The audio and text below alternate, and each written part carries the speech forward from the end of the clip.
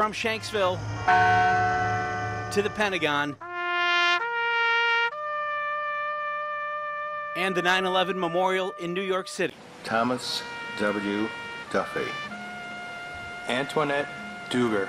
A day of mourning, moments of silence and remembrance as we honor the victims of the September 11th attacks.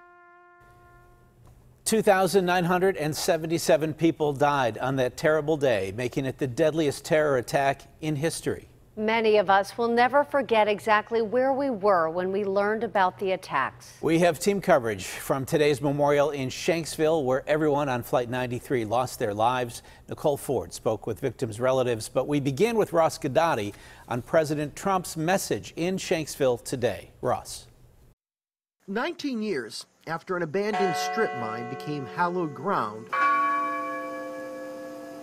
twin bells rang for each one of the 40 passengers and crew of United Airlines Flight 93, whose heroism made it so. It has been 19 years, but sometimes it seems like yesterday.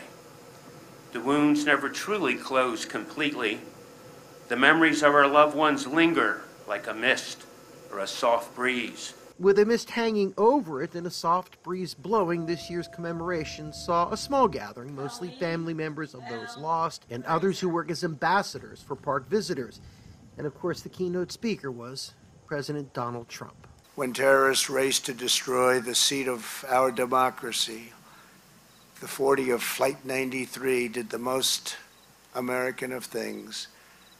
They took a vote, and then they acted. The president's remarks included references and reflections on those who chose to fight to take over a flight deck of a doomed airliner, an act that would cost them their lives, but assure other survival.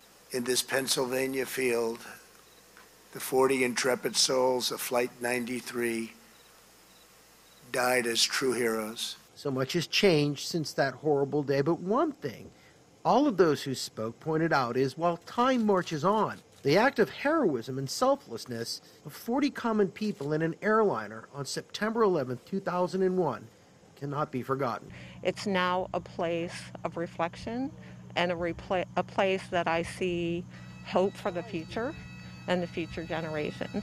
At the Flight 93 Memorial in Shanksville, Ross Guidotti, KDKA News.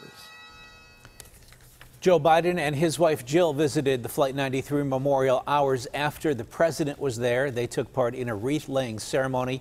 Biden said the bravery of the victims and first responders astounds him.